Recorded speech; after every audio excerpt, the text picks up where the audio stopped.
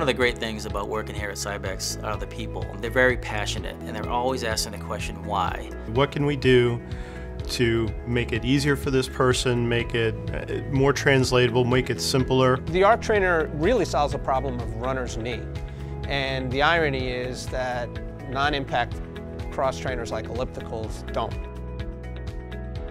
When we developed the ARC trainer, we were looking to create an environment that was not only non-impact, but also low stress, in particular to the knee. As a cross trainer, it brings together a lot of different things, one of which is the very basic path of motion, but more importantly than that is the ability to vary it. So by varying the incline, we can get very low hip and knee range of motion, or extreme hip and knee range of motion.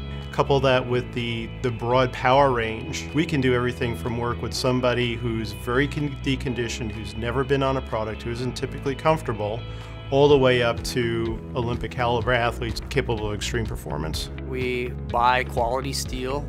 And then our processes, we try to make sure that we do things that would help that structure. For example, coping the end of a tube so that when it matches up against another oval tube, they match right up and that the robot can then hit that surface and weld them tight. We try to never skip a step. You're going to put in the equipment or the people in place so that you can be successful in making a product the best it can be, and so that it's going to reach the marketplace in that same manner.